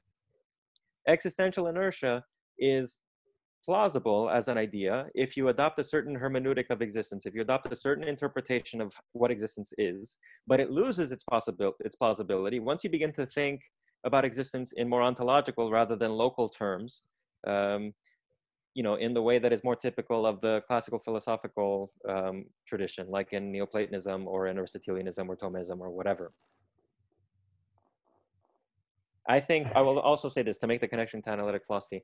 I think that something like the local hermeneutic of existence is more sort of taken for granted in the background of analytic philosophy because, for example, somebody might think of existence as a property, just like, just like something's position in space is a property, right? So, and it's a property such that once you have it, it tends to stay there unless something else takes it away, right? So I think, again, like you have to learn to see existence through different eyes. You have to learn to sort of set aside the dispositions and the prejudices that have been that have been inculcated in you through analytic philosophy in order to see existence in a different way, and then the idea of existential inertia disappears.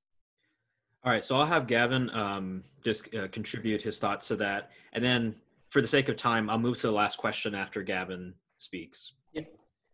So unlike Stephen, I don't take existential inertia all that seriously, and I certainly don't think it's the devil or satanic or anything like that.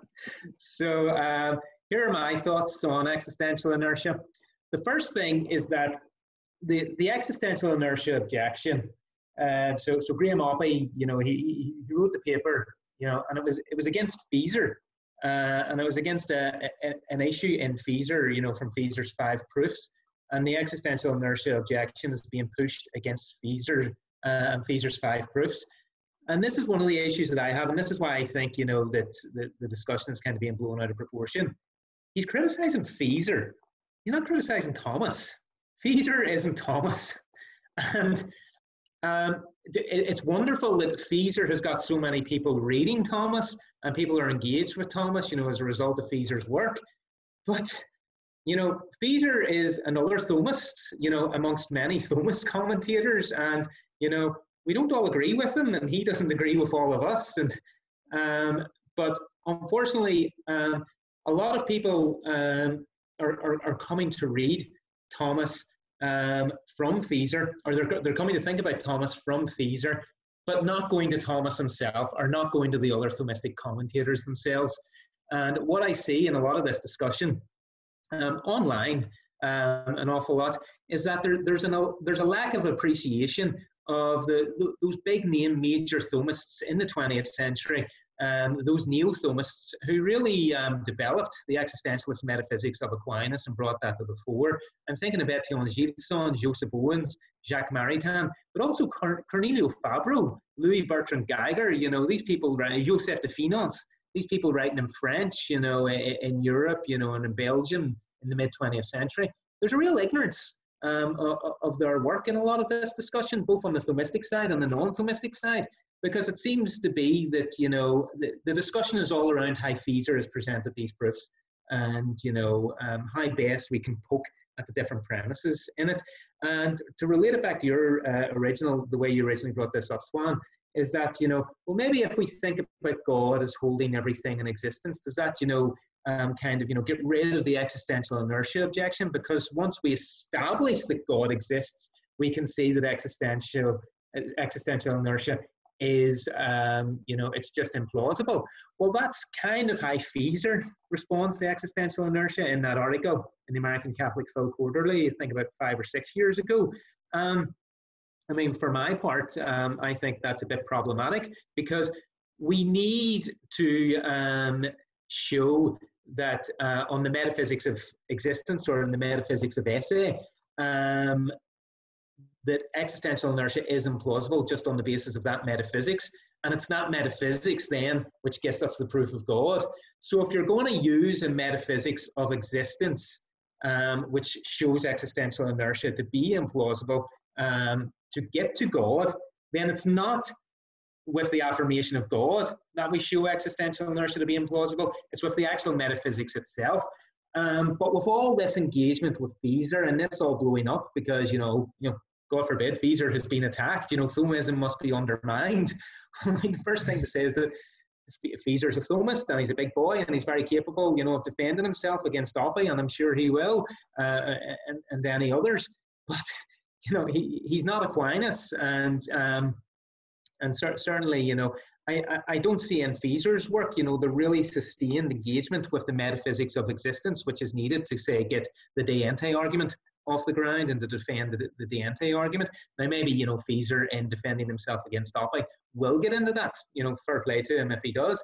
So, you know, I mean, for my part, I've got a paper coming out on existential inertia. It's Existential Inertia and Aquinas' Way to God, where I do engage with the existential inertia issue, but the way in which I engage with it is to show that if we consider the metaphysics of essay as Aquinas considers it, we see that existential inertia is an implausible position. The reason being is because existence isn't something which subsists in a subject in the way that colour subsists in an object. Colour exists in an object, and it continues to exist in an object so long as you have no cause to stop it existing in the object. But when you have something which comes along, which, you know, causes the colour, that particular colour, say red, to subsist in the object, say you dye it a different colour, then that's when it ceases. Existence isn't like that, okay? Objects subsist or participate in existence, in their individual acts of existence. This is a real key theme in Aquinas' metaphysics of existence. It's that objects participate in existence as the act of all acts. And this is something that the French Thomists, Fabro and Geiger, really hammered home. But if one isn't engaged with those guys, one kind of doesn't see that. That objects participate in existence. It's not that existence sort of subsists in them. So existence is the act of all acts, and maybe I'll kind of, you know, diverge from what Stephen said. Existence is the act of all acts, isn't, you know, kind of this sort of act which unifies, say, the matter and form or the other metaphysical components of the thing. Rather, it's that without which you wouldn't even have any of those metaphysical components or the thing itself. So those metaphysical components, they're, you know, kind of coexisting with the thing. They're kind of components of the thing, but it's the thing that has existence and it participates in its existence, such that were it not to have existence, it would be nothing. So things don't naturally exist. They don't exist of themselves unless they, you know, have existence as a distinct act, making them exist. They would simply cease to be. So contrary to, you know, what some commentators might want to say, that, you know, that we need, there has to be some sort of, you know, cause which, you know, sort of overcomes the thing and causes it to cease to be. Well, no, that's not it at all. Things don't naturally exist. They don't have existence as identical to their essences. Rather, they participate in their existence in the way that, you know, the atmosphere participates in the light of the sun.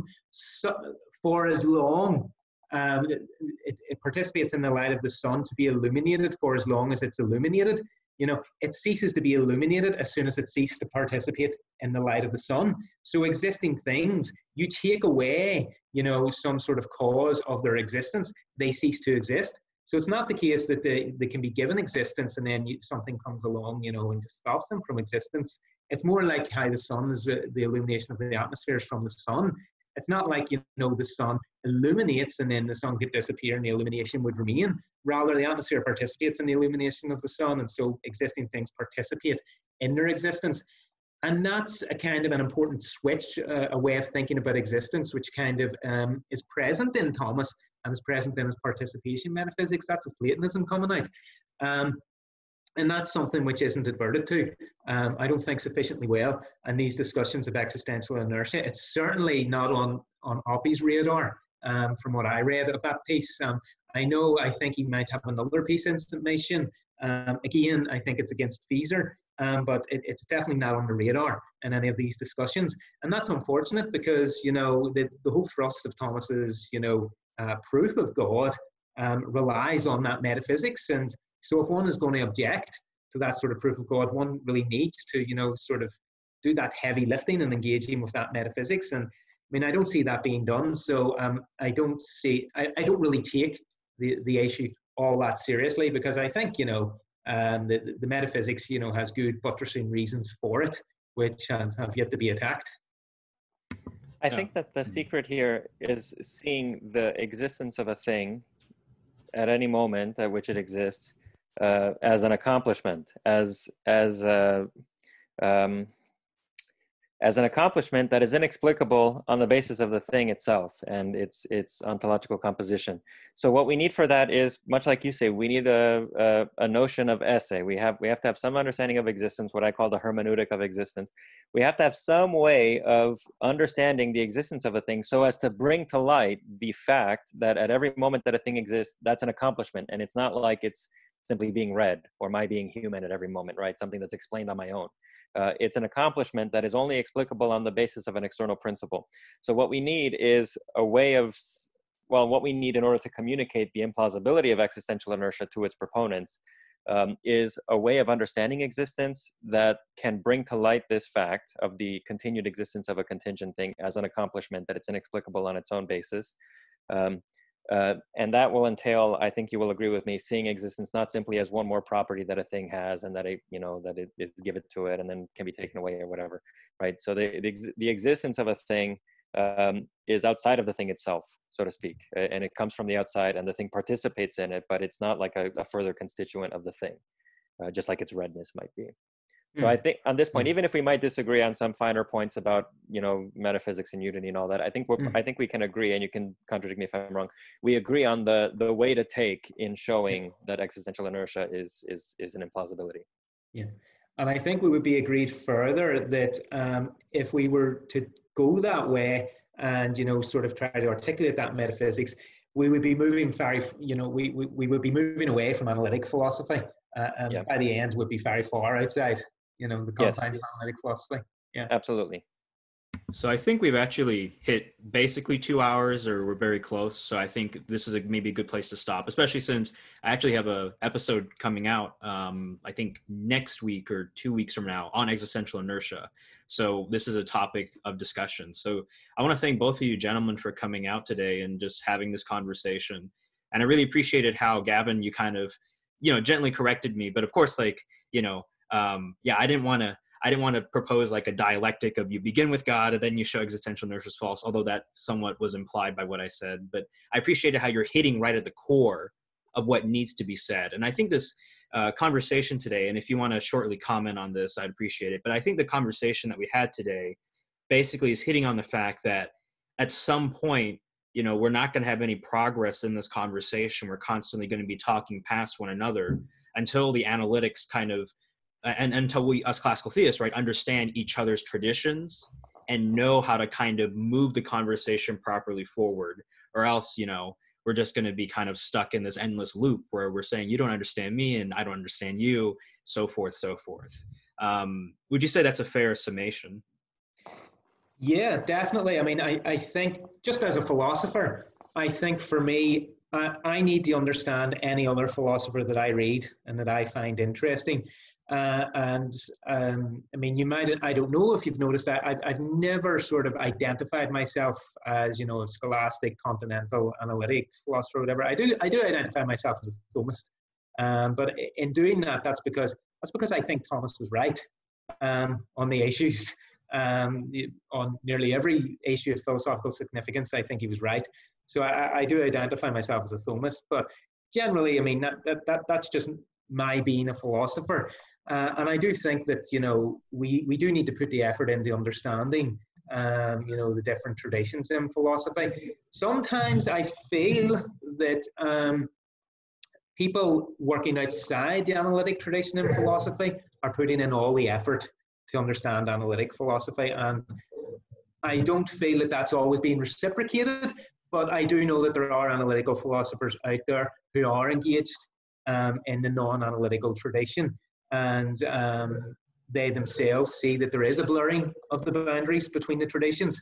But generally, I get the sense that there's more effort being put in by non-analytic philosophers to engage with analytic philosophy than there is of analytical philosophers engaging outside of that.